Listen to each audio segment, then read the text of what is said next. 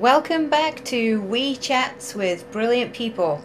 So in this We Chat, we talked with Dr. Leslie Sherlin. He's one of the leading neuroscientists in sports psychology, and this was recorded at JFK University in the lovely San Francisco Bay Area.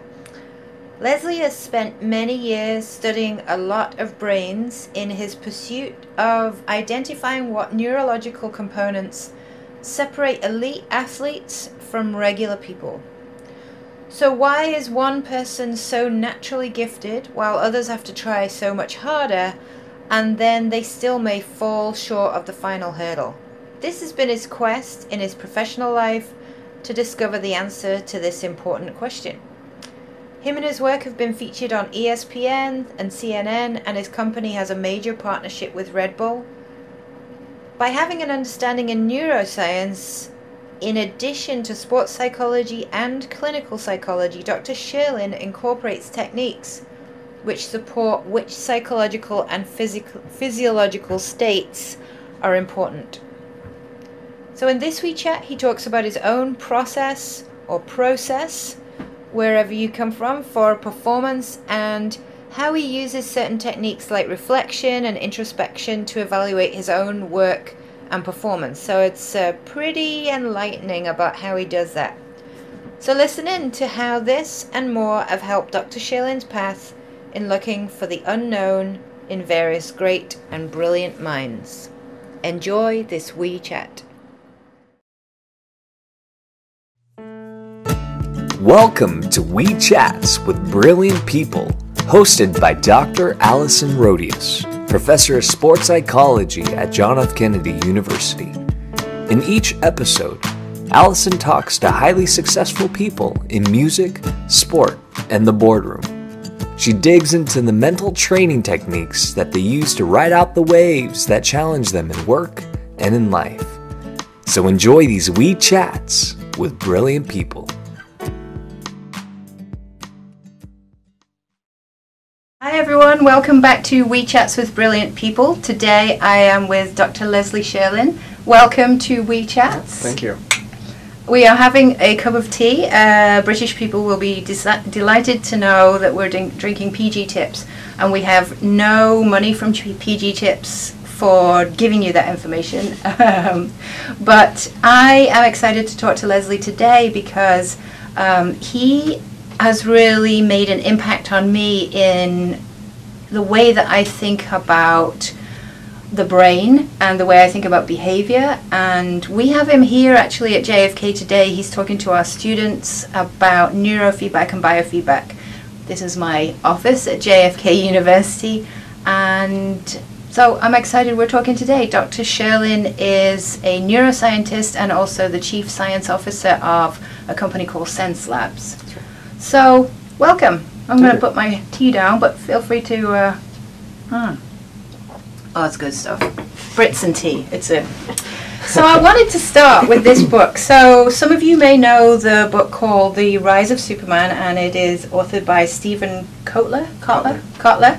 And neither of us have any... are making any money from mentioning this book, unfortunately. However, Dr. Leslie Sherlin, you are in this book. So I wanted to just read out one paragraph of this book from this page. And the title of this is Brain Waves and Big Waves. Leslie Sherlin studies the brains of people making decisions. Very, very good decisions. He's one of the world's leading experts in the neuroscience of high performance, having spent his career trying to figure out what separates guys like Laird Hamilton from the rest of us. It's not just talent and training, says Sherlin. It's something else. And whatever that something else is, I sure don't have it. So, what I'm interested though is, because you're here, you're already on the list of brilliant people, what is it that you do on a daily basis? You have started a company, a very successful company. You're a very successful scientist. What do you do to train your brain and to make yourself be able to perform at a high level? Well, that's a very big question. I know. There's a lot. Probably five questions. There's a lot there. So what do I do to be able to? How do I train myself to perform at some level? And really, for me, it's about a constant introspection and reflection about how does my body perform, how does my brain perform, and what did I do, what went into it, did that match what I wanted to get out? And then how do we tweak that or manage that in some other way? Specifically about what is our experience, the way we think and feel, and does it match our environment? Did we have the output that we wanted in that moment? So, what's interesting, I believe you have a background in clinical psychology as well, and you're ASP certified for those in sports psychology. You know, that's the Association for Applied Sports Psychology, and I'm interested actually in how you put all those together. You know, the neuroscience, the clinical psychology, and I think you just captured it. There's a lot in what you just said, though. How do you go about do that? What kind of tools do you use for yourself? So, for example, you say you reflect. What does that mean to you? So there's a bit of a dissection about thought processes and emotional content. I think that kind of gets at the essence of psychology in general, but also applied to performance in sport. When we are in a particular scenario, are we being controlled by our environment, or are we influencing, are we exerting onto our environment and that experience? So there's just the expression of unpacking that, whether that's through conversation or through a thoughtful process or not. I'm particularly interested in the way our body reacts to that experience and getting in the loop. There's a loop between the way that we perceive information, our body and brain respond to that information, and then that causes something to happen. And then we interpret that information and we respond in a physical way. And so if we can, that doesn't always go the way we want, even though rationally we're thinking it through in a particular way, it doesn't happen the way we choose. And I like to focus on teaching the body to interpret that information differently, or to at least the individual to be able to say, you know, that's not the response I want for this moment. It's a big deal, but I'm overreacting. I need to calm down and give them something tangible to do. Because lots of times that's in fact what happens, particularly with athletes, is we want to do something. Yeah. And in that moment, what do? I don't want to think more. That's not the answer. I need to do something. Okay, I'm going to control myself. Okay. So you talk about the athletes and individuals and they. What do you do? Breathing is the first step. That's good. Excellent. I'm glad you're doing it now. Exactly. So not only does it keep us aware, but that's such an easy thing for us to become mindful of. And I use that term mindful on purpose because there's a much increased awareness around mindfulness techniques and meditation, and there's a growing cultural trend towards looking inward in some way, and the breath is something that's both easy to identify and something that's easy to regulate, and then all of our other systems are largely connected to it. Brain, our hearts, all those types of things. So it's something very easy that's the one that I focus on, just breathe. And so you tell yourself to breathe, so I guess there's almost like a pause. You're telling yourself, okay, I need to, slow down? It might be slow down, it might be just do something different, just be aware. Okay. It might just focus on my breathing, giving me the opportunity to stop thinking about the other things, or specifically to gain some control. There's few things in our environment that we can control. That is one of them. Not only do we have a physiological response in a positive direction, decreasing the stress response and the fight or flight mechanisms, all those types of things, but it also gives us a confidence, a control of, wow, there is something I can control. And when we take that moment, when we feel relief, that's our natural thing. As soon as we feel better, we go, whew, well, that just feels good. If we do it for a moment, just, in fact, I feel better now. That's good. I definitely use that for myself on a regular basis, and you do have to remind yourself to do it. When you do it, is it a particular amount of time that you would do it for so many seconds, or have you got yourself into a place where you only have to do one? It depends on the amount of pressure that we start to experience, or that I start to experience. If it's just in a moment like this where it's very casual and comfortable, I might over just a cup of tea? Over There's a cup no of stress. tea, it There's should no be stress. stress-free. Yeah. But if you ask me a hard question, I need to and think about it. Or, but if it's something, it's a big event, there's a large audience, or Right. it's a big moment, then it might be something that requires more time. Mm-hmm. Generally, just being aware and going to that concrete place of Mhm. I can control this is often enough. But focusing on doing it for several breath cycles can be helpful. Cool. I'm always fascinated as well that people who have they've developed a particular skill through and knowledge through their education a lot of the time, and then they go into business, and then they're very successful at doing that. How have you married the two? You've got your strong academic background, you have a doctorate. Not everybody can make that leap into business and then do well at it. How has that been for you? I think I've been lucky. There's a huge component of luck to it, and we attribute it to luck, but really there's no such thing as just getting the right moment. It was a lot of perseverance and a lot of those same things that make us successful in an academic world, but then a little bit of risk, ability to I think business largely is about being comfortable with some amount of risk and not being afraid to fail. When we talk, that's where it interestingly strongly correlates with some of our athlete populations, is if you're afraid to fail, you'll never compete. And it's the same in business applications. If I just wanted to secure 8 to 5, then I might be successful in that thing, and for many people that's quite enough. But if you want to really grow and stretch yourself, you have to take on a challenge and not be afraid to fail. That's interesting. So, do you know where your line is of risk, or have you pushed it? Have you gone to your line, or I'm doing it every day. It's interesting, and in every endeavor, it's I think for a lot of people, it's like, is it starting my own business? Is it venturing out into a private practice, or is it making a startup? And for me, I feel very uncomfortable sometimes, and then I take that moment and I'm like, okay, if I get through this, I'm not going to do this again. This is not comfortable. This is not comfortable.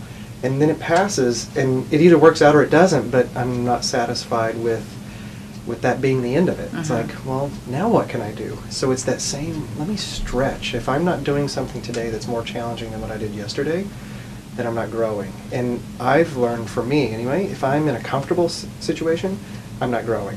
I'm only growing when I'm putting myself in an uncomfortable situation and figuring out what to do about it.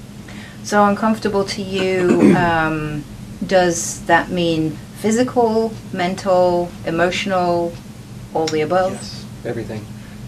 So obviously in the physical domain, it's going to be much more around trying to achieve something, trying to try out and trying to achieve a Boston Marathon qualifier.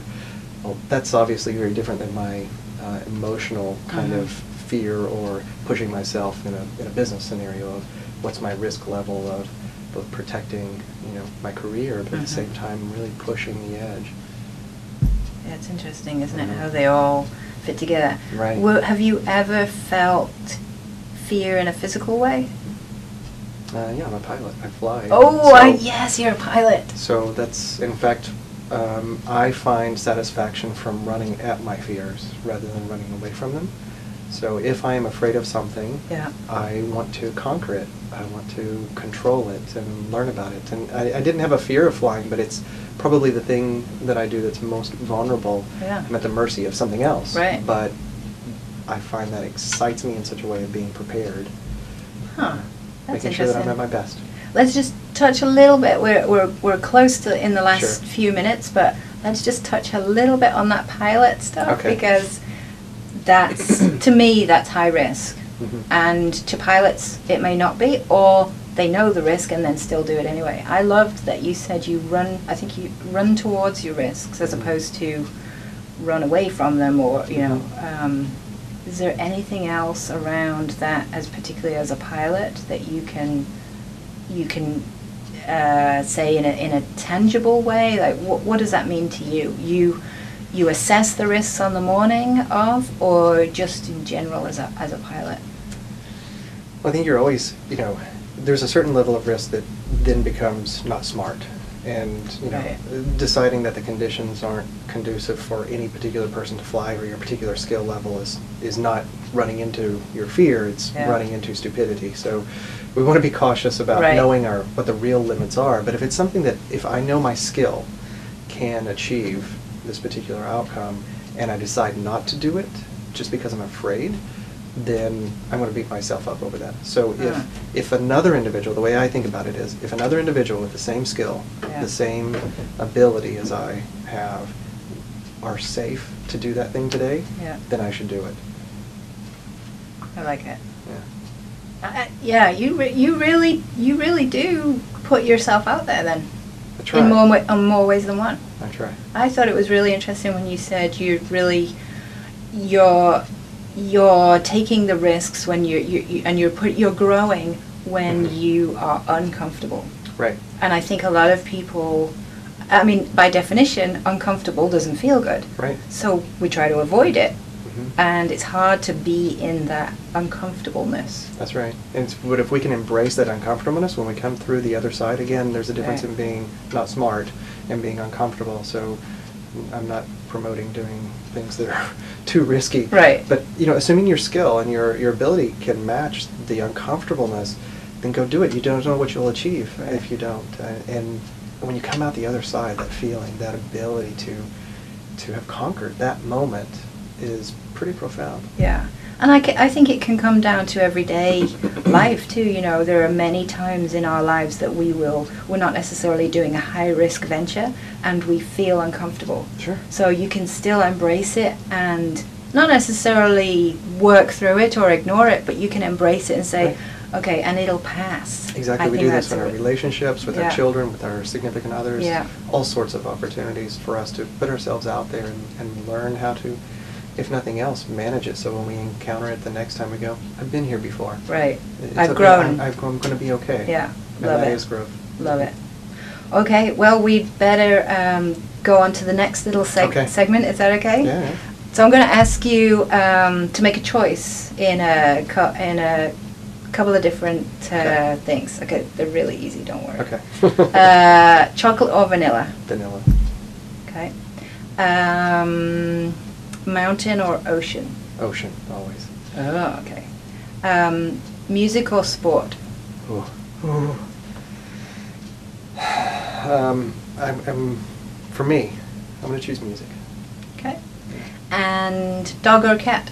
Dogs. No question.